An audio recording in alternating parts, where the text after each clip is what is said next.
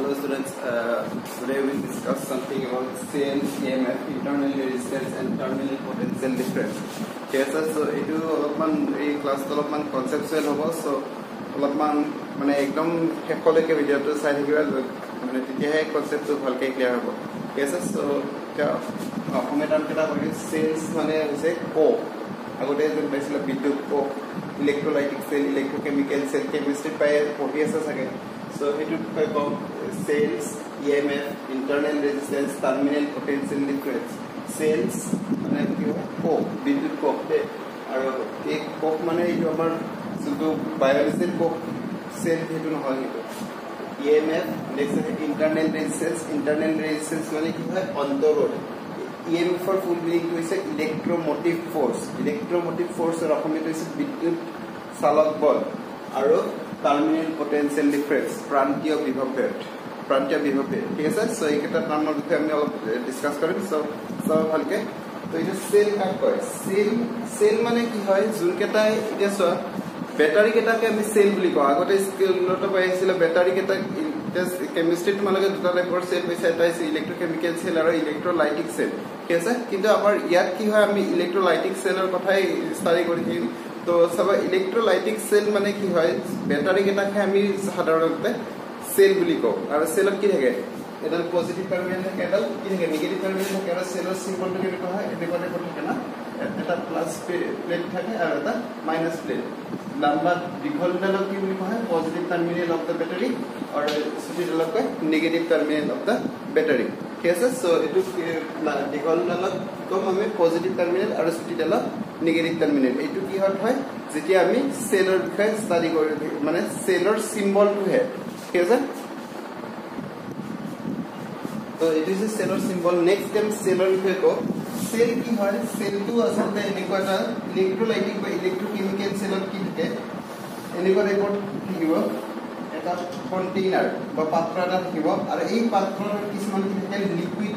Liquid solution থাকে তো সেই লিকুইড সলিউশনটো আমি কি বুলি কওঁ ইলেক্ট্ৰোলাইট বুলি কওঁ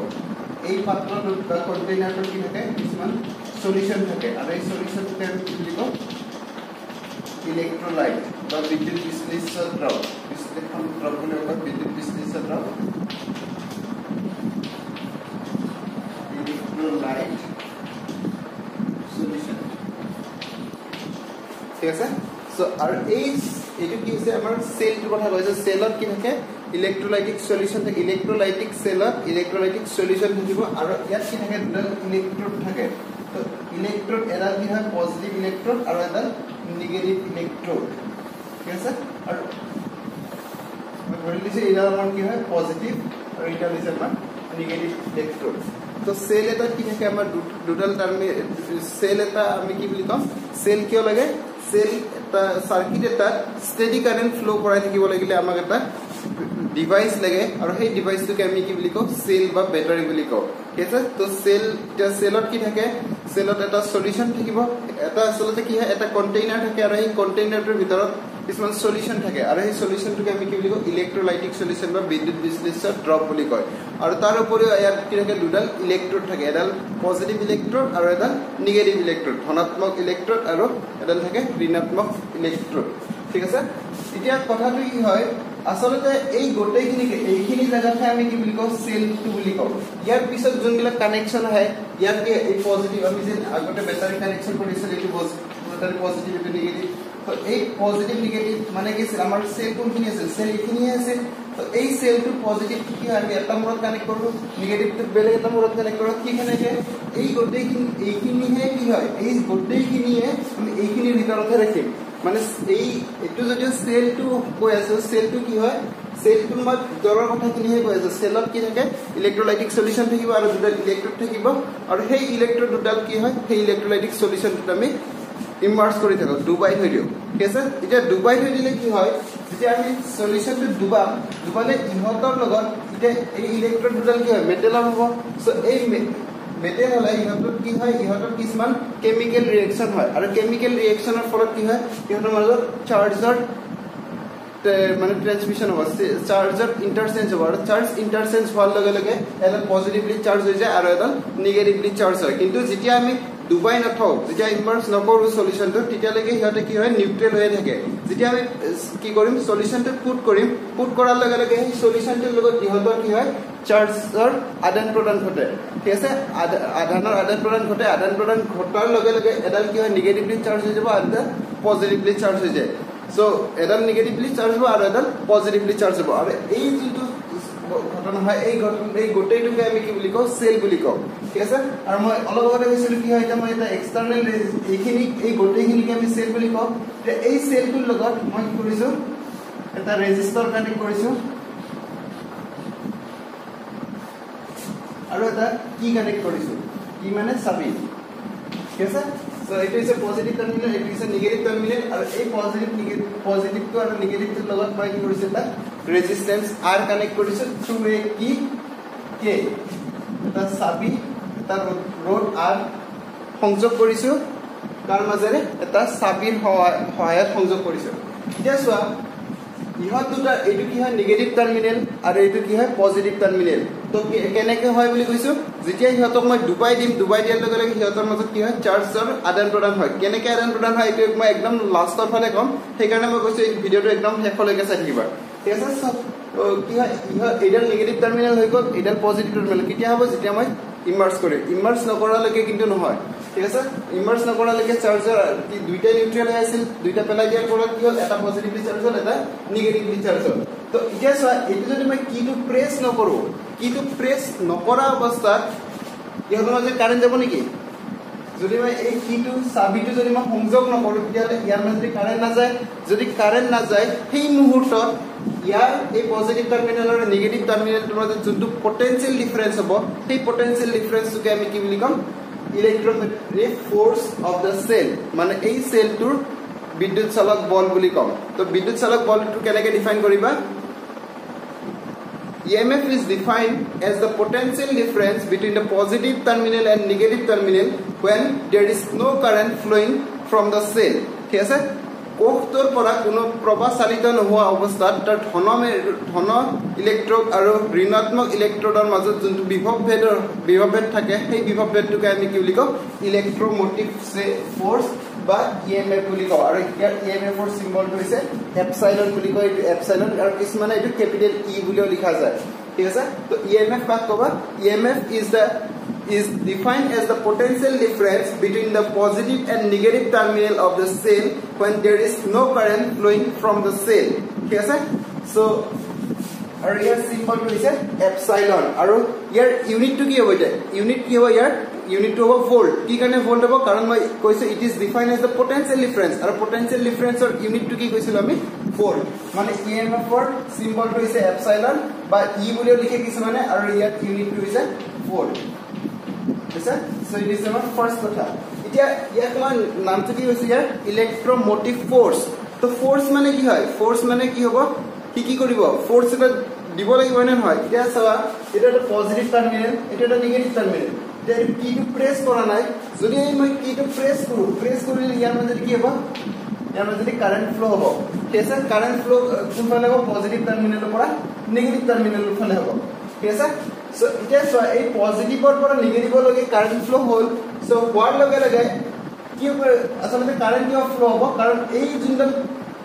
কন্ডাক্টৰ আছে এই কন্ডাক্টৰ ডালেৰে মই এটা কানেক্ট কৰিছো এই কন্ডাক্টৰ ডালত কি হ'ব কিছুমান ফ্ৰী ইলেক্ট্ৰনছ থাকে তো এই ফ্ৰী ইলেক্ট্ৰনছ কেটা কি কৰিব পজিটিভ টাৰ্মিনেল এইফালে টানিব আৰু নেগেটিভ যোনকেটা ইলেক্ট্ৰনছ আছে সেইকেটা কি পজিটিভ টাৰ্মিনেল টানিব আৰু ইয়াত থকা যোনকেটা পজিটিভলি চাৰ্জ আয়ন থাকে সেইকেটা কি কৰিব ই খেলিব সো পজিটিভ টাৰ্মিনেললে কি কৰিব পজিটিভ চাৰ্জ কেটা খেলিব খেলাৰ ফলত কি হয় এই চাৰ্জ কেটা আহি নেগেটিভ টাৰ্মিনেল ডালত সোমাব সো ইলেক্ট্ৰন কেটা যদি এইফালে আহে তেতিয়ালে কাৰেন্ট কোনফালে ফ্লো হ'ব ইলেক্ট্ৰনৰ ফ্লোৰ অপোজিট ডিৰেকচনত কি হ'ব কাৰেন্টৰ ডাইৰেকচন আছে সো কাৰেন্টটো কোনফালে যাব এইফালে positive two negative in the circuit এটা আমি তো আগতে পঢ়ি আহিছো নে নহয় এটা তো সেল আছে এই সেলটো যদি মই ইয়াত এটা ৰেজিস্ট্যান্স কানেক্ট কৰিছো কিবা কি সো কারেন্ট কোনফালে যায় এটা পজিটিভ টু নেগেটিভ তো কোনফালে যাব পজিটিভ টু নেগেটিভ এনেকুৱা কৰি কাৰেন্ট যায় সো কাৰেন্ট এনেকুৱা কৰি যায় আছে ঠিক আছে সো মই কৈ আছো বাৰে এইখিনিকে আমি কি বুলি কৈছো সেল বুলি কৈছো এই যোনটো সিম্বল হয় এই সিম্বলটো কোনখিনি ইয়াৰ তলৰখিনি হে ঠিক আছে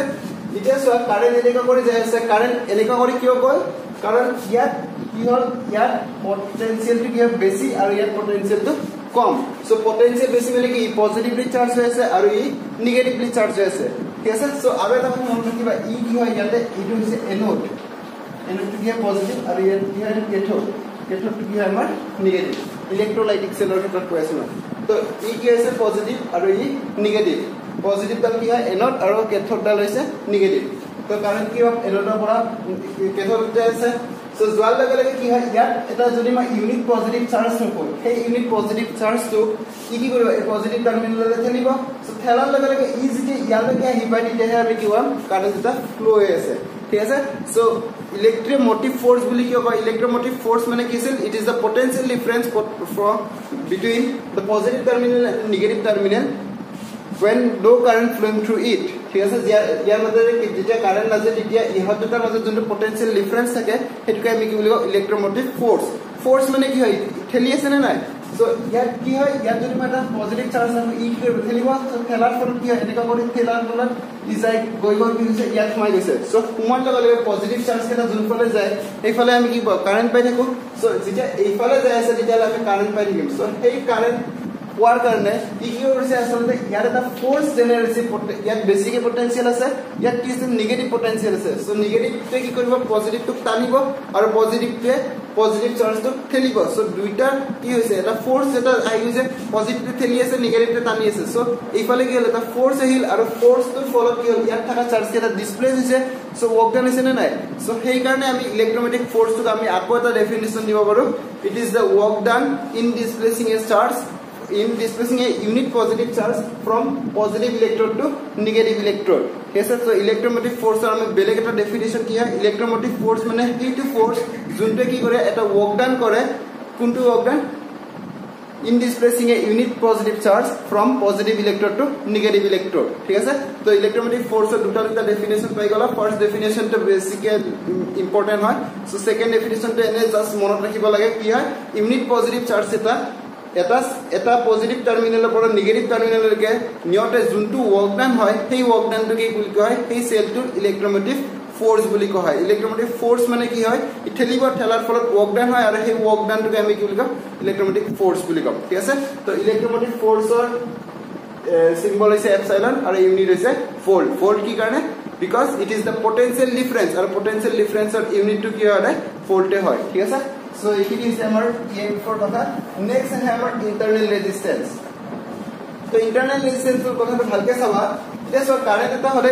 কারেন্ট ফ্লো হ'ব লাগিলে হলে আমাৰ কি হয় সার্কুল মানে এটা ক্লোজ লুপত ফর্ম হ'ব লাগে ঠিক আছে সো আমি পজিটিভলি কারেন্ট দিম নেগেটিভলি যাব সেলৰ ভিতৰত কি হ'ব লাগিব সেলৰ ভিতৰত নেগেটিভৰ পৰা পজিটিভ যাব লাগিব তেতিয়া আমাৰ কি হয় ক্লোজ পাৰ্টটো কমপ্লিট হ'ব পাৰিব ঠিক আছে তো ঘৰতত কি হয় তোমালোকৰ যেটা কাৰেন্ট আহে ওয়্যাৰ মানে ৰাস্তা দি যেটা কাৰেন্ট আহে এটা পজিটিভ থাকে এটা নেগেটিভ থাকে সো পজিটিভ ডালৰ পৰা কি হয় কাৰেন্টটো তোমালোকৰ ঘৰত যায় আৰু নেগেটিভ টাৰ্মিনাললে আকৌ গুচি যায় যদি তাৰে মাজত এটা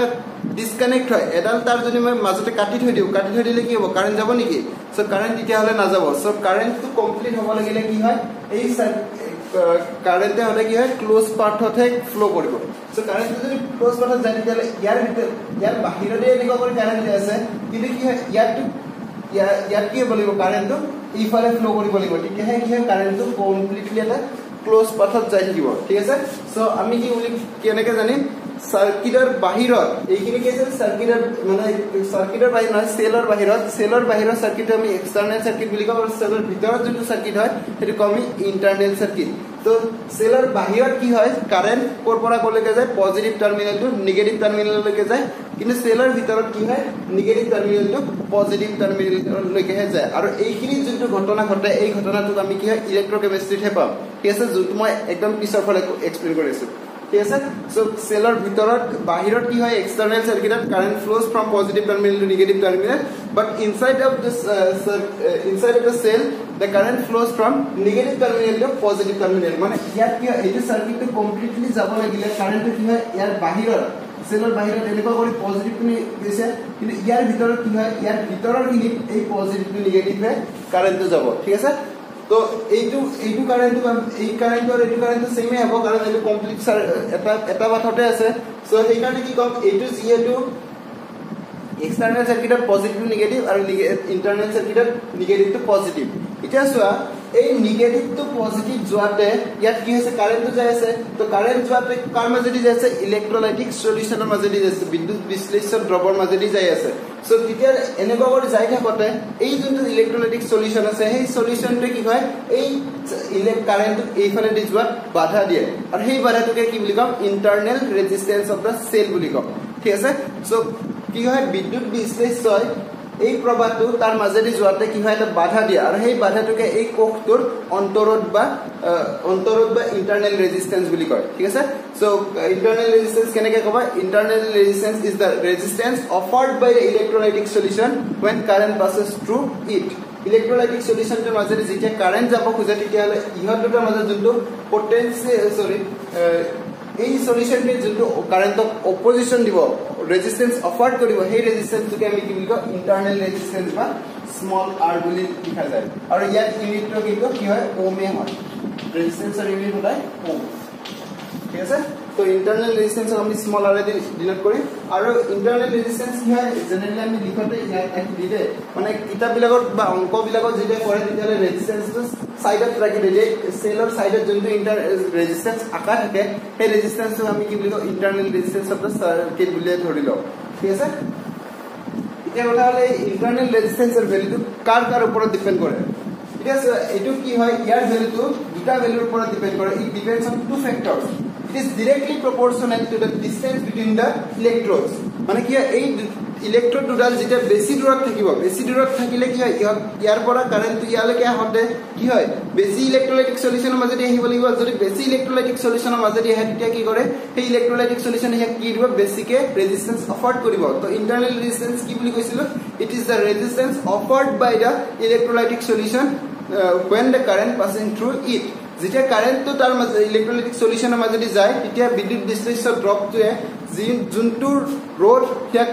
দি থাকে সেই ৰডটোকে আমি কি বুলি কওঁ অন্তৰত বুলি কওঁ তো এই অন্তৰটো কি হ'ব যেতিয়া ইহত ইলেক্ট্ৰোড দুডাল এইখিনিত আছে ওচৰা-ওচৰিকে থাকিলে এইখিনিহে পাৰ হ'ব লাগে কাৰেন্ট তো এইখিনি পাৰ হ'ব লাগিলে ইজিলি পাৰ হ'ব পাৰিব যদি আমি দূৰত ৰাখি দিওঁ ইলেক্ট্ৰোড দুডাল তেতিয়া কি ইমানখিনি ইলেক্ট্ৰোলাইটিক সলিউশনৰ মাজেদি পাৰ হ'ব লাগিব তো ইলেক্ট্ৰোলাইটিক সলিউশনটোৱে ইন্টাৰনাল ৰেজিস্ট্যান্স দি থাকে তো সেইকাৰণে আমি কি কম it is directly proportional two কি হ'ব the distance between two electrodes বা terminals ঠিক আছে it is directly proportional to the distance between the two terminals and number 2 it is directly proportional to the area of the electrodes immersed in the solution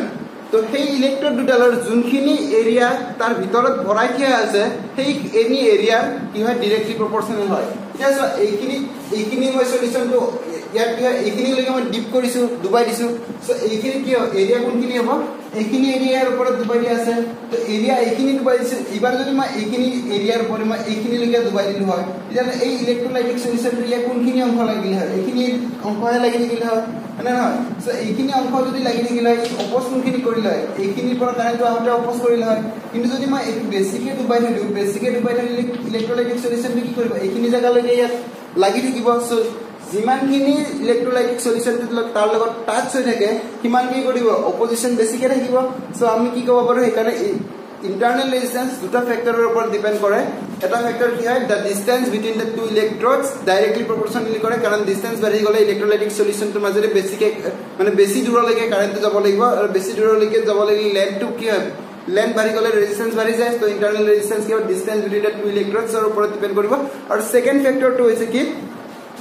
সেই যোনটা ইলেক্ট্ৰোড আছে সেই ইলেক্ট্ৰোড দুডালৰ যোনখিনি area যোনখিনি কালি তাৰ ভিতৰত দুবাই হৈ দিয়া আছে সেই কালিখিনি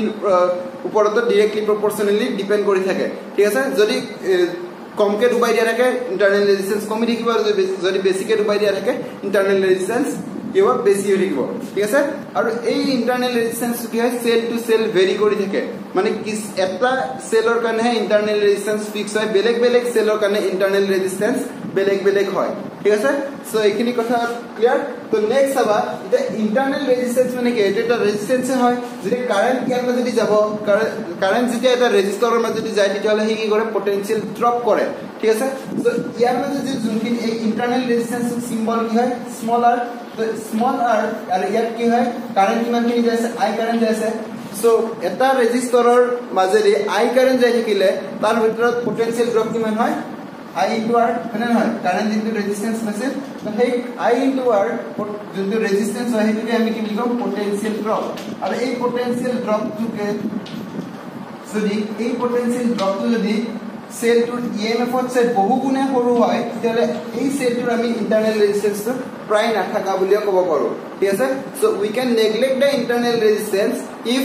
the potential drop due to the internal resistance is very much less than the EMF of the cell, then we can neglect the EMF of the internal resistance of the cell. Yes sir. So electrolytic cell karone ei internal resistance eno bahut kom hoy jar tulona dry cell khetrot etu bahut beshi thake. Dry cell to tomaloke use korisa thake charger light to ajikali dry cell e use kora jay aru tomaloke ei school level of jinkita battery hoisila enko type or amar cylindrical shape or jinkita battery asil তো এই battery কেটা কি হয় ইয়াত আমাৰ zinc থাকে যোনটালে কি হয় জিংকৰ এখন প্লেট থাকে যোনটি নেগেটিভৰ নিচিনা বিহেভ কৰে আৰু ইয়াত কি হয় আমাৰ এটা ইলেক্ট্ৰড থাকে কাৰ্বনৰ বা গ্ৰাফাইটৰ থাকে এনেকুৱা টাইপৰ আছে নহয় সো এনেকুৱা টাইপৰ আছে আৰু ইয়াত কি হয় আমাৰ কিছুমান সলিউশন আছে তো এই কেটা কি আছে আমাৰ ইলেক্ট্ৰোলাইটিক আছে তো এই যোনটো আমাৰ আছে এইটো আমি কি বুলি কওঁ ড্ৰাই সেল বুলি কওঁ ঠিক আছে এই ড্ৰাই সেলটোত সলিউশন মানে অপজিশন কোনে দিব এইখিনি দিব যোনকেটা সলিড আছে আৰু ইয়াত কি হয় ইয়াত ইলেক্ট্ৰোলাইটিক সলিউশন টু কোনে দিয়ে ইলেক্ট্ৰোলাইটিক সলিউশন টু কি হয় লিকুইডৰ হয় ঠিক আছে সো লিকুইডৰ হলে লিকুইডে কি হয় আমি আগতে পঢ়ি ফাৰ্স্ট ইয়াৰ পঢ়িছিলো ভিস্কোসিটি আৰু ফ্ৰিকশন কি হয় যেতিয়া সলিডৰ মাজত ফ্ৰিকশন টু কি হয় হলে বেছি হয় লিকুইডৰ মাজেদি ফ্ৰিকশন টু কমি যায় থাকে আৰু গ্যাসৰ ক্ষেত্ৰত কি হয় ফ্ৰিকশন টু অলমোস্ট জিরো হৈ থাকে হয়নে নহয় পানী যদি মই এখন পজিটিভ মানে এখন কাঠৰ সাৰফেসৰ ওপৰত হাতখন নিব খুজো তেতিয়ালে কি হ'ব অপজিশনটো বেছিকে থাকিব যদি মই পানীৰ ভিতৰত যদি হাতখন নিব খুজো মই কি হয় কম ফোৰ্স দিলে মই ইজিলি যাব পাৰো মানে পানীটোৱে কি হয় ইয়াক অপজিশনটো কমকে দিয়ে ঠিক আছে আৰু গ্যাসৰ হতে মই যদি ইয়াৰত যদি এনেকুৱা হাতখন নিব খুজো তেতিয়ালে মোৰ অপজিশনটো প্ৰায় নাথাকে ঠিক আছে সো সেই কাৰণে কি হয় ইলেক্ট্ৰোলাইটিক ইন্টাৰনাল ৰেজিস্ট্যান্স কি হয় সেল টু সেল ভেৰি কৰি থাকে আৰু ইলেক্ট্ৰোলাইটিক সেলৰ ক্ষেত্ৰত ইন্টারনাল রেজিস্ট্যান্স অলমোস্ট না থাকে ঠিক আছে অলমোস্ট না থাকে আমি ইন্টারনাল রেজিস্ট্যান্স কিটা নেগলেক্ট কৰিব পাৰো এনেকুৱা টাইপৰ কোৱেশ্চন হলিলে কি কবা when the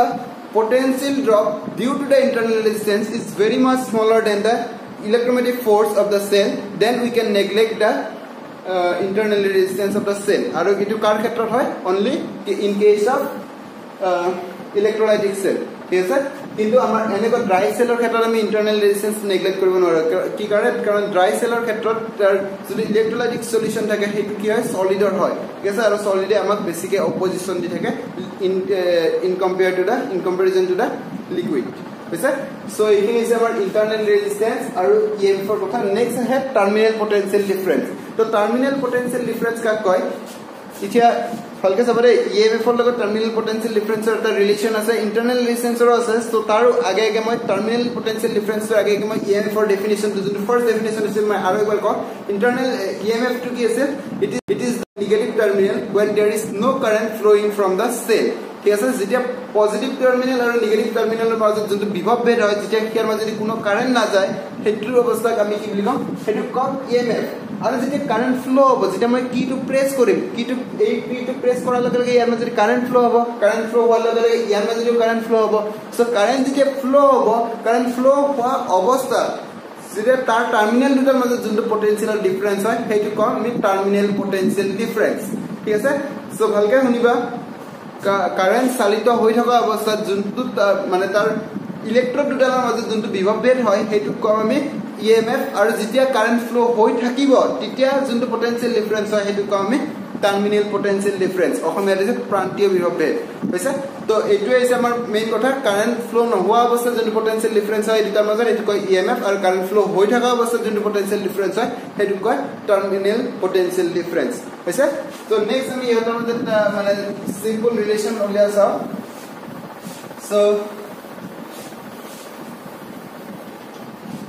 এইটো সার্কিটেটিক কোয়েশ্চন তো এইটো সার্কিট মানে হেতু মই যাম তো এই যোনটো ইন্টারনাল রেজিস্ট্যান্স মই এইটো ইয়াত ধৰিছে এইটো ইন্টাৰনাল ৰেজিস্ট্যান্স মই ধৰিছে এইটো EMF নহয় এপসাইলন ঠিক আছে সো তোমালোক যেতিয়া মানে কি হয় সার্কিট বিলাকত এনেকুৱা টাইপত লিখা থাকা মিনিংটো কি হয় এই সাৰ্কিটটো এই টাৰ্মিনাল দুডালৰ মাজত পটেনশিয়াল ডিফাৰেন্স কিমান হয় এপসাইলন কিতিয়া যেতিয়া ইয়াৰ মাজেদি কাৰেন্ট না যায় ঠিক আছে আৰু ইয়াৰ এই সেলটোৰ ইন্টাৰনাল ৰেজিস্ট্যান্স কিমান হয় স্মল r ঠিক আছে আৰু তুমি অংকবিলাকৰ এনেকুৱা টাইপৰ দিব পাৰে 12 ভোল্ট 3 ওহম তেতিয়া 12 ভোল্ট কি হ'ব এই সেলটোৰ EMF আৰু 3 ওহম টো হ'ব এই সেলটোৰ ইন্টাৰনাল ৰেজিস্ট্যান্স ঠিক আছে সো মই ধৰিছো এটি এপসাইলন আৰু ইয়াত মই সিম্বলটো দিছো এটো r তো অংকবিলাকৰ এনেকুৱা সাইডতো দিয়া সেইকাৰণে মই এই সাইডত দিছো কিন্তু এই একচুয়ালি এই ৰেজিস্ট্যান্স কি ইয়াৰ সেলৰ ভিতৰতে থকা ৰেজিস্ট্যান্স ঠিক আছে সো এতিয়া চাবা ইয়াৰ মাজতে কাৰেন্ট গল কাৰেন্ট নোযোৱা অৱস্থাত কি পটেনশিয়াল ড্ৰপ কৰিব পাৰিব নেকি যেতিয়া ইয়াৰ মাজতে কাৰেন্ট না যায় এই সেলটোৰ মাজতে সেলটোৱে যেতিয়া কোনো কারেন্ট নিদিয়ে মানে কি এইটো সার্কিট ওপেন হৈ আছে ওপেন সার্কিটত কারেন্ট না যায় কিটো সার্কিট কি হ'ব লাগিব ক্লোজ হ'ব লাগিব তেতিয়া কারেন্ট ফ্লো কৰিব সো কাৰেন্ট যেতিয়া ফ্লো কৰিব লাগে তেতিয়া এই সার্কিটটো কি হ'ব লাগিব ক্লোজ হ'ব লাগিব সো ক্লোজ হোৱাৰ লগে লগে ইয়াৰ মাজতে কাৰেন্ট গল ইয়াতে কি হ'ব পটেনশিয়াল ড্ৰপ হ'ব আৰু ইয়াতে কি হ'ব পটেনশিয়াল ড্ৰপ হ'ব কি কাৰণে কাৰণ এই ইয়াত কি আছে এটা ৰেজিস্ট্যান্স আছে এই ৰেজিস্ট্যান্সটো আমি কি বুলি কওঁ ইন্টাৰনাল ৰেজিস্ট্যান্স ঠিক আছে সো যেতিয়া কাৰেন্ট না যায় তেতিয়া ইয়াৰ আৰু ইয়াৰ মাজত পটেনশিয়াল ডিফাৰেন্স হয় সেইটো আমি কি বুলি কওঁ এপসাইলন বুলি কওঁ ঠিক আছে আৰু ইয়াৰ মাজত যোনটো পটেনশিয়াল ডিফাৰেন্স হ'ব ইয়াৰ ইন্টাৰনাল ৰেজিস্ট্যান্স কিমান বুলি কৈছো মই r আৰু ইয়াৰ মাজত কিমান কাৰেন্ট যায় আছে ধৰি লৈছো মই i কাৰেন্ট যায় আছে তো ইয়াৰ কাৰণে ইয়াৰ পটেনশিয়াল ডিফাৰেন্স কিমান হ'ব i r আৰু এই যোনটো পটেনশিয়াল ডিফাৰেন্স এই পটেনশিয়াল ডিফাৰেন্স কাৰ মান হ'ব v ৰ মান হ'ব টাৰ্মিনাল পটেনশিয়াল ডিফাৰেন্স ঠিক আছে কি কাৰণে হয় দিছা যেতিয়া কাৰেন্ট যোৱা নাথাকাকৈ ইহত দুটাৰ মাজত যোনটো পটেনশিয়াল হয় সেইটো হয় আমাৰ এপসাইলন যেতিয়া কাৰেন্ট গৈ থাকিলে কি হ'ব এই দুটাৰ মাজত যোনটো পটেনশিয়াল ডিফাৰেন্স হয় সেইটো আমি কি বুলি কৈছো v বুলি কৈছো v টো টার্মিনাল পটেনশিয়াল ডিফাৰেন্সৰ সিম্বলটো v দে ঠিক আছে সো এই দুটাৰ মাজত যোনটো পটেনশিয়াল ডিফাৰেন্স হয় সেইটো আমি v বুলি কৈছো এতিয়া কাৰেন্ট ফ্লো হোৱাৰ লগে লগে ইয়াৰ মাজত কি হয় পটেনশিয়াল ডিফাৰেন্স কি হ'ব এইখিনিয়ে ক্ৰিয়েট কৰিব এইখিনিয়ে কি ক্ৰিয়েট কৰিব কাৰণ ইয়াত চোৱা ইয়াত ৰেজিস্ট্যান্স যদি বেছি হৈ যায় তেতিয়ালে কি পটেনশিয়াল ড্ৰপ বেছি হ'ব আৰু ৰেজিস্ট্যান্স কমি গলে পটেনশিয়াল ড্ৰপটো কমি যায় দিব সো এই কেটা ফ্যাক্টৰৰ ওপৰত ডিপেন্ড কৰি আমি কি কৰো v এপসাইলন ir ঠিক আছে সো কারেন্ট মানে এটো কি হয় potential v is always less than the EMF of the cell মানে টার্মিনাল পটেনশিয়াল ডিফারেন্স তো কি হ'ব এইটো ৰিলেশনৰ পৰা আমি কি ক'ব পাৰো terminal potential difference v is always less than epsilon মানে টার্মিনাল পটেনশিয়াল ডিফারেন্স কি হয় EMF ত চাই সদায় কমে হ'ব ঠিক আছে সো এইখিনি যে আমাৰ এইখিনি কথাটো সো মই আৰু একবাৰ ৰিপিট কৰিছো সেল কাক কয় cell is the device which can maintain a steady current flowing through the circuit the circuit etar মাজেৰে steady current সুস্থি প্ৰভাৱ বহাল ৰাখিবৰ কাৰণে যোনটো আমাৰ এটা হজুলি লাগে বৈদ্যুতিক আহিলা বা হজুলি লাগে হেতুকে আমি কি বুলি কওঁ বৈদ্যুতিক কোষ বুলি কওঁ ঠিক আছে আৰু ইলেক্ট্ৰোলাইটিক সেলত কি থাকে আমাৰ দুডাল ইলেক্ট্ৰোড থাকে এটা পজিটিভ ইলেক্ট্ৰোড আৰু এটা নেগেটিভ ইলেক্ট্ৰোড আৰু এটা ইলেক্ট্ৰোলাইটিক সলিউশন ঠিক আছে যেতিয়া আমি ইহত দুটা মাজেৰে কাৰেন্ট না যায় এক্সটাৰনাল সাৰ্কিটৰ মাজেৰে কাৰেন্ট নযোৱা অৱস্থাত ইহত দুটাৰ মাজত যোনটো পটেনশিয়ালৰ ডিফাৰেন্স হয় সেই পটেনশিয়ালৰ ডিফাৰেন্সকে আমি কি বুলি কওঁ ইলেক্ট্ৰোমেটিক ফোৰ্স অফ দা সেল আৰু যেতিয়া কাৰেন্ট যায় থাকে তেতিয়ালে ইহতৰ মাজত পটেনশিয়ালৰ ডিফাৰেন্স কমে টাৰ্মিনাল পটেনশিয়াল ডিফাৰেন্স আৰু সিম্বলটো হৈছে ক্যাপিটাল V আৰু যেতিয়া কাৰেন্ট যায় থাকে তেতিয়ালে এই ইলেক্ট্ৰোলাইটিক সলিউশনটোৱে কি কৰে ইয়াৰ সাৰ্কিটৰ বাহিৰৰ কাৰেন্টটো কৰপৰা গলৈকে যায় positive terminal two negative terminal আৰু সাৰ্কিটৰ ভিতৰত negative terminal two positive terminal ঠিক আছে আৰু এনেকৈ কৰি কাৰেন্ট যোৱা অৱস্থাত এই ইলেক্ট্ৰোলাইটটোৱে ইয়াৰ যোনটো অপজিশন কৰে সেই অপজিশনটোকে আমি কি বুলি কওঁ ইন্টাৰনাল ৰেজিস্ট্যান্স অফ দা সাৰ্কিট আৰু এইটো কি হয় এটা মোস্ট ইম্পৰ্টেন্ট ইকুৱেচন যোনটো তোমালোকে মনত ৰাখিবা বহুত কেটা মানে ইকুৱেচনৰ নাম্বাৰ এইটো লাগি থাকিব তো টাৰ্মিনাল পটেনশিয়াল ডিফাৰেন্স কাৰ ওপৰত ডিপেন্ড কৰে ইলেক্ট্ৰোমেটিক ফোৰ্স আৰু ইন্টাৰনাল ৰেজিস্ট্যান্সৰ ওপৰত আৰু এতিয়া আমি ইহঁতৰ মাজত এটা ৰিলেশন উলিয়াম ঠিক আছে সো এতিয়া এইখিনিটো ক্লিয়াৰ আছে সাগে তো যদি হোৱা নাই কলে হল নেক্সট এটা পয়েন্ট 7 নেক্সট পয়েন্ট কি হৈছে the relation between electromotive force in terminal potential difference internal resistance and external resistance ঠিক আছে so next about relation between epsilon v and r and capital R yes so if you circuit diagram to liso that epsilon to is you have the মাজত potential difference যেতিয়া current যায় না থাকে আৰু যেতিয়া current গৈ থাকে তেতিয়া হেতৰ মাজত potential drop হ'ব আৰু এই potential drop to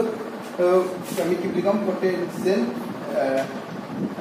terminal potential difference V और A से जो internal resistance है R और এটা K দিয়া আছে বেসে সো আমি কি ইকুয়েশন পাই গলো এটা ইকুয়েশন অলপ আগতে মই লিখি ললো KCL V epsilon minus I into R বেসে ইকুয়েশন নাম্বার 1 দিছো we got এতিয়া আমি জেনেৰেল আগৰ কেছটো নিচিনা চাও আগতে আমি যেতিয়া পঢ়ি আহিছিলো এটা ব্যাটাৰী আছিল নিপাৰ ব্যাটাৰী এটা আছিল আৰু এই ব্যাটাৰীটোৰ লগত যদি মই এটা ৰেজিস্ট্যান্স R কানেক্ট কৰো যে ইয়াৰ মাজেৰে যদি I কাৰেন্ট যায় তেলে ইয়াৰ এক্ৰছত কি হয় এটা পটেনশিয়াল ড্ৰপ হয় আৰু এই পটেনশিয়াল ড্ৰপটো আমি কি কৈছিলো ওহমছ ল মতে কিমান হয় V together from এটা আমি কিছে আগৰ এক্সপ্লেনেশন কি কৰা পাইছিল নোটছ কি মই দি দিম সো from ওহমছ ল আমি কি লিখিব পাৰো from ওহমছ ল hey resistor to a resistor to across potential drop किमान होगा V equal to I into R equation number 2 लिख लो ठीक है sir so equation number 1 to 4 पढ़ा इसे हमें आगोर concept पे पढ़ा equation number 2 to 4 पढ़ा यूज करें from Ohm's law ठीक है so ए का equation को जब मैं combine करो तो मैं first से कार मजे relation लोग इससे epsilon V R और A to R मजे मैंने आमी की कोई बोलेगा I to गुस्सा बोलेगा so ये कारण मैं की कोई बिटा सभा যে মই এই R2 ইন্টারনাল ৰেজিস্ট্যান্সৰ ফৰ্মুলা যেটো এটা ইম্পৰ্টেন্ট হয় যেটো তোমালোকক পিছৰ ফালে ইউজ কৰি থাকিব লাগিব অংক বিলাকত লাগিব আৰু এটা মানে থিওৰি আছে তাতে ইউজ কৰিব লাগিব সো সেইকাৰণে মই ফ্ৰম কি কৰিম 1 ইমপ্লাইজ তো 1 ইমপ্লাইজ হচ্ছে মই এইখিনি যে এইফালে মানে R ৰ ভ্যালু মই অলপ দিছো তো I into R এইফালে থাকলে মাইনাস আছে এইফালে আহিলে কি প্লাস হৈ যাব আৰু এপসাইলন টো এইফালে আছে আৰু এই v টো পজিটিভ আছে এইফালে গলে কি হ'ব নেগেটিভ তো এইখিনি আহি গল তো ইয়াৰ পৰা মই R ইকুয়াল কি লিখিব পাৰো R equal to epsilon minus v divided by kibo I कैसा इटा इक्वेशन नंबर 2 परा I इक्वल की लिखो करो I equal to v by r so I equal लिखो v by r तो लिखो epsilon minus v लिखो v by r so r to v by divide ऐसे में लिखी है v by डिवाइड ऐसे में ऊपर किसे हो so लिखो करो r लिखो epsilon minus v divided by v so इटा so इकनी तो मैं सिंपलीफाई करो तो इकनी सिंपलीफाई करले लिखो r to लिखिए जाबो लिखिक मानबो epsilon by v minus v by v equal to 1 ঠিক আছে সো ইয়াৰ পৰা আমি এইটো আহিছে এটা ইম্পৰ্টেন্ট ৰিলেচন যেটো ওলাবো মানে এক্সপ্ৰেছনটো ওলাবো যে আৰু তাৰ উপৰে কি হয় আমি ইয়াক ইউজ কৰিব লাগিব সো এইটো ভালকৈ মনত ৰাখিবা what is going potentiometer theory আছে তাতে ইউজ কৰিম ঠিক আছে সো এইটো ইছে expression this is the expression between তো এনেকে লিখিবা তো লিখাটা আমি কি কম এই সাৰ্কিটৰ বিষয়ে এক্সপ্লেইন কৰি কিনি কম we know that v equal to epsilon minus ir and from Ohm's law v equal to ir কেসা সো এটা এইটা ইকুয়েশন ইউজ কৰি মই এই r ৰ জাস্ট এইখিনি ম্যাথমেটিক্যাল এক্সপ্ৰেশন ইউজ কৰি কিনি এইটো ওলাই দিছো ঠিক আছে তো this is the expression between কি হয় small r capital r epsilon and v ঠিক আছে নেক্সট এটা আমি যদি আমি কারেন্টের ফর্মুলাটো চাও এইখিনি চাবলে এইখিনি অলপ স্ক্রিনশট মাৰি লোৱা নেক্সট মই এইখিনি মুছিকিনে মই এটা কাৰেন্টৰ ভ্যালুটো লব খুজিছো এই সাৰ্কিটৰ ভিতৰৰ মানে সাৰ্কিটৰ মাজেৰে কিমানখিনি কারেন্ট যায় দেখা এইটো লব খুজিছো তো যেতিয়া তোমালোকে মানে অলপ আগৰ টপিক কেটা পাইছিল আগৰ টপিক কেটা কি হয় এটো ডাইৰেক্ট v আছিল মানে নহয় সো যদি ডাইৰেক্ট v হয় তেতিয়ালে কাৰেন্ট আমি কি বিছলে ডাইৰেক্টলি আমি কি লিখো v by r তো আমি এইটো দি পাই থাকো আৰু যদি আমি এটা জেনাৰেল মানে সাৰ্কিটৰ ভিতৰত যায় আছে ভিতৰত ধৰি কি লিখি হয় epsilon r বুলি লিখো তেতিয়া হলে current in terms of epsilon r and capital r of লিখিব খুজিছো মই in terms of কিয়ত লিখিব খুজা নাই টার্মিনাল পটেনশিয়াল ডিফারেন্স লিখিব খুজা নাই মই কিয়ত লিখিব খুজিছো in terms of EMF of the cell লিখিব খুজিছো এতিয়া আমরা এই দুটা ইকুয়েশনৰ পৰা এতিয়া মই কি কৰিব লাগিব I ভ্যালু ওলাব লাগিব I ভ্যালু যদি ওলাব লাগে মই কি কৰিম এই যে v আছে এই v টো মই ইকুয়েশন নম্বৰ 2 বহাম তো কি লিখিম from 1 into we can write what can we write I equal to manaba epsilon minus I into I capital R যদি ইখিনি হইল কেমন এইটো ইফালে লৈ আহিলে কি হ'ব এটা এইটো এটা আছে মাইনাস ইফালে আহিলে কি হ'ব প্লাস হৈ যাব সো ইকুয়াল লিখি ললে প্লাস IR কিমান হ'ল epsilon সো ইয়াৰ পৰা মই I টো যদি কমন লও কিমান পাম R plus R equal to epsilon ঠিক আছে সো এতিয়া ইয়াৰ পৰা I ইকুয়াল কিমান পালো I equal to epsilon divided by R plus R ঠিক আছে this is the expression of current through the circuit तो I इक्वल लिखा है epsilon divided by R plus small r ঠিক আছে তো এইটো ইছে কাৰেন্টৰ এক্সপ্ৰেশন তোমালোক অংক বিলাক দিব পাৰিলে এই সিম্পল অংক আহে এখানে মই ইমান অংক কৰাইছো না সো দ্যাট সিম্পল অংক দিবা এই r ৰ ভ্যালু দিব ক্যাপিটাল r ৰ ভ্যালু দিব epsilon ৰ ভ্যালু দি দিব তোমালোক find out the field of current through da circuit আৰু এইটো কিটা অলপ কৰিবা যেতিয়া এই ফৰ্মুলাটো মনত থাকে ঠিক আছে এতিয়া ইয়াৰ মাজে যদি ম্যাক্সিমাম কাৰেন্ট কিটা যাব পাৰিব ন maximum current কিটা যাব পাৰিব internal resistance কি হয় মই অলপ আগতে কৈ আছিল internal resistance এটা সেলৰ কাৰণে constant হয় EMF টো constant হয় তো যদি এই resistance নাথাকিলে হয় ডাইৰেক্ট এটা পৰিমাণে নহয় যদি ৰেজিস্ট্যান্স না থাকিলে হয় তেতিয়ালে কি হ'ব ইয়াৰ মাজে কাৰেন্ট কি হয় বেছিকে যাব পাৰে কাৰণ ৰেজিস্ট্যান্স কি কৰিব কাৰেন্টক অপোজ কৰিব যদি ৰেজিস্ট্যান্সটো না থাকে তেতিয়ালে কি হ'ব ইয়াৰ মাজে ম্যাক্সিমাম কারেন্ট যাব ঠিক আছে সো আমি এই ইয়াটো বহাই দিয়ে চাব পাৰো যদি r = 0 হৈ যায় এটো যদি ডিনোমিনেটৰটো কমি যায় তেতিয়ালে কি হয় এই গোটেই কোয়ান্টিটিটো বাঢ়ি গৈ থাকে সো r = 0 মানে কি ডিনোমিনেটৰটো কি হ'ব কমি যাব ডিনোমিনেটৰ কমাৰ লগে লগে গোটেই কোয়ান্টিটিটো কি হ'ব বাঢ়ি যায় থাকিব সো কারেন্ট কিটা বেছি হ'ব if r = 0 then current through the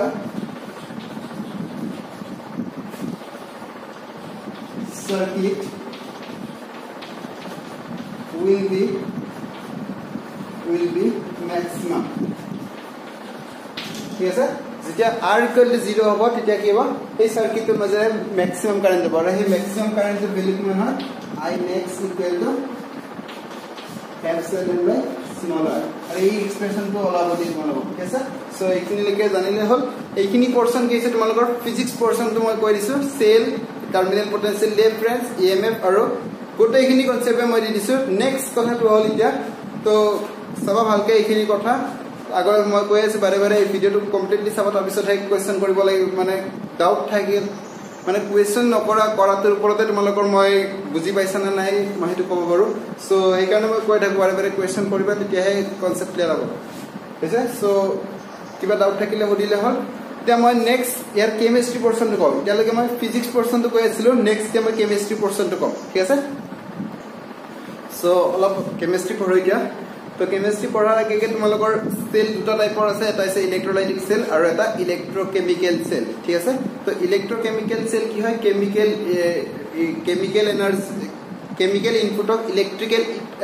আউটপুটলৈকে convert কৰা ডিভাইস বিলাকক আমি কি বুলি কওঁ ইলেক্ট্ৰোকেমিক্যাল সেল ঠিক আছে আৰু তাৰে ভিতৰত তোমালোকক শিকাইছে চাগে গ্যালভানিক সেল ডেনিয়েল সেল এইবিলাক শিকাইছে কিন্তু আমাক সেইবিলাক আমাৰ ল্যাবৰেটৰীত আমি ইউজ নকৰো আমি এটা সেল কিন্তু ল্যাবৰেটৰীত ইউজ কৰো প্ৰ্যাকটিক্যালৰ ক্ষেত্ৰত আৰু সেই সেলটো হৈছে লেকলাঞ্জ সেল ঠিক আছে লেকলাঞ্জ সেল বুলি কয় তো মই সেইটো কথাই কওঁ যে লেকলাঞ্জ সেল যে আমি মিটাৰ বিজৰ প্ৰ্যাকটিক্যালত ইউজ কৰিম লেকলাঞ্জ সেল তো এইটো বিষয়ে কম দিস ইজ কি হয়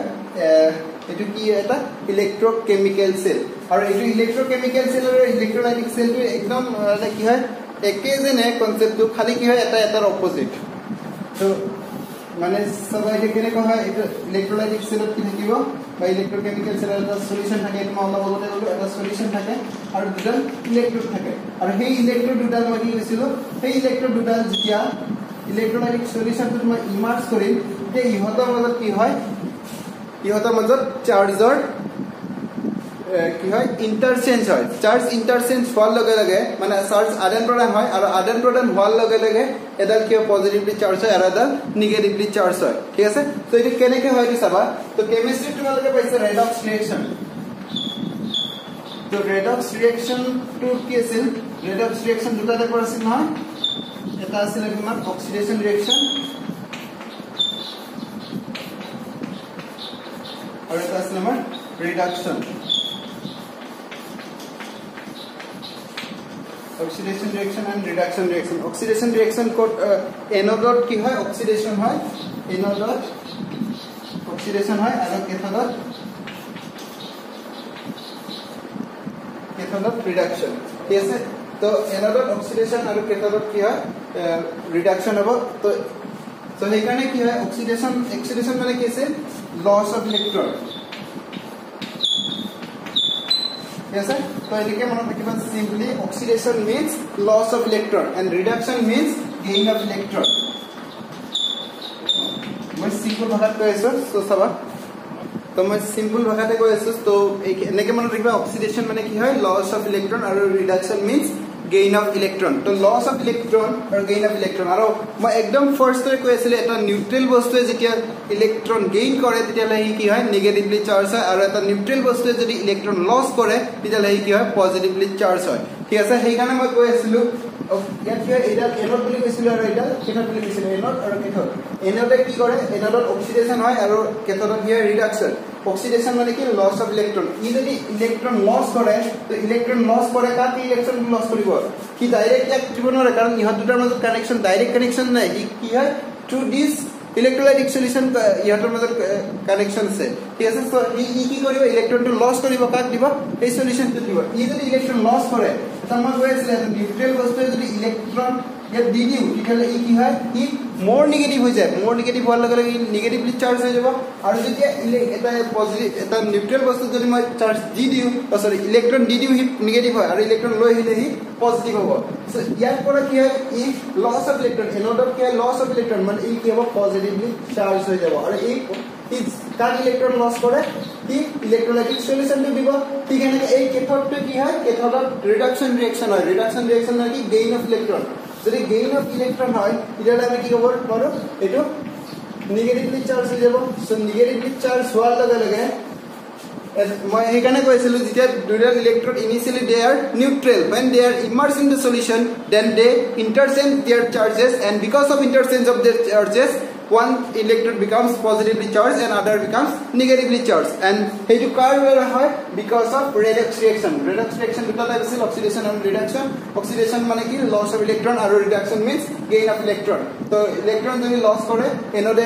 electron loss koribo so hi kibo positively charged aru cathode electron gain koribo so hi kibo positively charged yes so ekhini hoise amar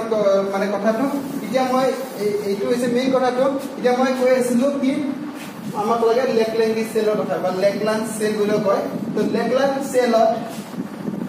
এই দুটা ইলেক্ট্রন থাকে তো এইখিনি বস্তু তোমালোকে প্র্যাকটিক্যাল কাৰণে চাই দিব প্ৰ্যাকটিক্যাল যেতিয়া যদি তোমালোকে মিটাৰ বিজত প্ৰ্যাকটিক্যাল কৰা তাৰ কাৰণে ভাইভাত খুদিব পাৰে তো মিটাৰ বিজত আমি কি কৰো লেকলাঞ্জ সেল ইউজ কৰো তো ইউজ কৰাতে ইয়াত কি হয় কেথড হিচাপে থাকে আমাৰ জিংক ৰড এডাল থাকে জিংক ৰডৰ আমি কি কৰো নেগেটিভ ইলেক্ট্ৰড হিচাপে ইউজ কৰো আৰু এডাল কাৰ্বন থাকে এই কাৰ্বনডাল আমি কি কৰো পজিটিভ টাৰ্মিনাল বা পজিটিভ ইলেক্ট্ৰড হিসাবে ইউজ কৰো তো এই জিংক মানে কাৰ্বন জিংকডাল পুৰা সিম্পলি জিংক ৰড হিসাবে থাকিব আৰু এটা দেখাত সৰু হয় আৰু কাৰ্বনডাল কি হয় দেখাত মোটা হয় মোটা মানে কি কাৰ্বনডাল ভিতৰত থাকে একচুয়ালি তাৰ ওপৰত এটা কি হয় আমাৰ ম্যাঙ্গানিজ অক্সাইডৰ এটা লেয়াৰ থাকে তো সেই কাৰণে কি হয় এইটো কি হয় আমাৰ অনলি কাৰ্বন নাথাকে এইটো ম্যাঙ্গানিজ ডাইঅক্সাইডৰ এটা লেয়াৰ থাকে ঠিক আছে সেই কাৰণে এইটো দেখাত ডাঙৰ হৈ থাকে আৰু জিংকডাল একদম সৰু হৈ থাকে জিংকডাল নেগেটিভ কাৰ্বনডাল পজিটিভ এইটো ভালকে মনত ৰাখিবা ফৰ প্ৰ্যাকটিক্যাল পাৰপজ ঠিক আছে তো এতিয়া এইটো কি হয় আৰু ইয়াত যদি ইলেক্ট্ৰোলাইটিক সলিউশন আছে সেই ইলেক্ট্ৰোলাইটিক সলিউশন হৈছে আমাৰ এমোনিয়াম ক্লোৰাইড হৈ গ'ল এতিয়া সব ইয়াত কেনেকৈ ইহতে কৰে তো ইট ইজ এ জিংক এই জিংকডালে কি কৰে the gain of electron because it is a cathode কি হয় reduction reaction তো এই জিংক যোনটো আছে এই জিংকটো কি হয় Zn2 প্লাস 2 ইলেক্ট্রনলৈকে সেপাৰেট হৈ যায় ব্ৰেক হৈ যায় ঠিক আছে আৰু এই এমোনিয়াম ক্লোৰাইডটো কি হ'ব NH4 প্লাস এটা হ'ব প্লাস Cl মাইনাস ইয়ালৈকে ব্ৰেক হৈ যায় এতিয়া চাবা এই জিংকটো ই যদি গেইন অফ ইলেক্ট্রন মানে কি হয় একচুয়ালি ইয়াৰ পৰা এই জিংক Zn2+ টো ওলাই আহে অহাৰ লগে লগে ইয়াত কি হয় ইলেক্ট্ৰন বেছি হৈ যায় তো ইলেক্ট্ৰন বেছি হোৱাৰ লগে লগে এই কি হ'ব নেগেটিভলি চাৰ্জ হ'ব আৰু এই জিংক 2+ টো ওলাই আহি কিনে কাৰ লগত কি লগ হ'ব বুলি কৈছিল কি ইয়াৰ লগত লগ হ'ব এই সলিউশনটোৰ লগত লগ হ'ব যেতিয়া Zn2+ তাৰ পৰা ওলাই অহাৰ লগে লগে ই ইয়াৰ লগত ৰিয়েক্ট কৰিব ইয়াৰ লগত ৰিয়েক্ট কৰাৰ লগে লগে ই কি হ'ব ফাৰ্ষ্টতে দুটা পাৰ্টত মানে সেপাৰেট হ'ব সেপাৰেট হোৱাৰ লগে লগে কি কৰিব এই Zn এই ক্লোৰিনৰ লগত মানে কি হয় এটা বন্ড ক্ৰিয়েট কৰিব সো এই Zn2+ আৰু এই ক্লোৰিন মানে এটা ক্লোৰিনৰ নহৰে দুটা ক্লোৰিন লাগিব কাৰণ ইয়াত কি ভ্যালেন্স 2+ আছে তাৰ এটাহে মাইনাস আছে তো আমি কি কৰিম এটা Zn+2+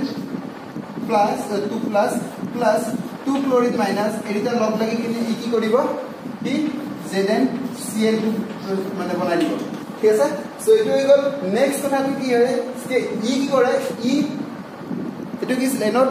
কি হয় লস অফ ইলেক্ট্ৰন ই দুটা ইলেক্ট্ৰন এৰি দিব সো দুটা ইলেক্ট্ৰন এৰি দি কি কৰিব ইয়াত কি হৈ গল এইখিনি সলিউশনটো কি হল জিংক ক্লোৰাইডৰ হৈ গল আৰু এইখিনি ৰখি গল আৰু এইখিনিৰ লগত দুটা ইলেক্ট্ৰন লগ লাগে এই ইলেক্ট্ৰন দুটা কোৰ পৰা আহা ইলেক্ট্ৰন NH4 plus 2 ইলেক্ট্ৰন এই ইলেক্ট্ৰন দুটা কোৰ পৰা আহা ইলেক্ট্ৰন এই এনড ডালৰ পৰা যোনটা ইলেক্ট্ৰন ওলাই এই দুটা ইলেক্ট্ৰনৰ লগত ই ৰিয়েক্ট কৰি কি হৈ থাকে দে দুটা এমোনিয়া দুটা ইলেক্ট্ৰনৰ লগত ৰিয়েক্ট কৰি কি কৰিব টু এমোনিয়া এমোনিয়াৰ ফৰ্মুলা কি আছে NH3 আছে এটো এমোনিয়া এটা আয়ন হে আছে তো এমোনিয়াম আয়নৰ পৰা কি হয় এমোনিয়াৰ লগে কনভাৰ্ট হয় প্লাস দুটা হাইড্ৰোজেন হাইড্ৰোজেন গ্যাস প্ৰডিউস কৰে H2 তো হাইড্ৰোজেন গ্যাস আছে তো এখিনি আছে আমাৰ ৰিঅ্যাকশন ঠিক আছে তো ইলেক্ট্ৰোকেমিক্যাল সেলৰ ভিতৰত আমাৰ কি লাগে লেকলাঙ্গি সেলটো কথা আমাক লাগিব আৰু লেকলাঙ্গি সেলত আমাৰ দুটা ইলেক্ট্ৰন থাকে এটা পজিটিভ ইলেক্ট্ৰন এটা নেগেটিভ ইলেক্ট্ৰন পজিটিভ ডাল কি কও আমি এনোড আৰু কেমিস্ট্ৰিৰ উল্টা হ'ব দে ইয়াত আমাৰ কি হয় ইয়াত এনোড হ'ব আৰু তাতে কি হ'ব কেথোড ঠিক আছে তো কেথোড ডালক আমি কি বুলি কও কেথোড ডাল কি হয় ৰিডাকশন ৰিঅ্যাকশন আৰু ইয়াত এনোডৰ অক্সিডেশন অক্সিডেশন মানে কি লস অফ ইলেক্ট্ৰন আৰু ৰিডাকশন মানে gain of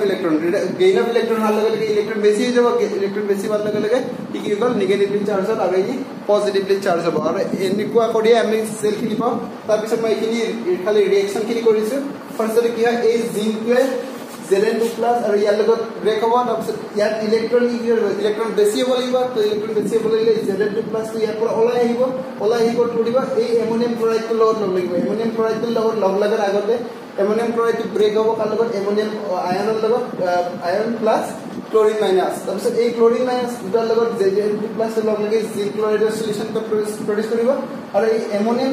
এমোনিয়া আয়নটোৱে দুটা ইলেক্ট্ৰন পৰপৰাই ইলেক্ট্ৰন এই পজিটিভ টাৰ্মিনালৰ দ্বাৰা ইলেক্ট্ৰন দুটা ওলাই আহে ইলেক্ট্ৰন দুটা তেহে পজিটিভলি চাৰ্জ হ'ব না নহয় ইয়াৰ পৰা ইলেক্ট্ৰন ওলাই নাহিলে পজিটিভলি চাৰ্জ নহয় তো ইলেক্ট্ৰন দুটা ওলাই আহাৰ লগে লগে কি কৰিব পজিটিভলি চাৰ্জ হ'ব আৰু কি কৰিব দুটা এমোনিয়া আৰু হাইড্ৰোজেন গ্যাস প্ৰডিউস কৰিব ঠিক আছে সো এইখিনি হৈছে আজি ক্লাসটো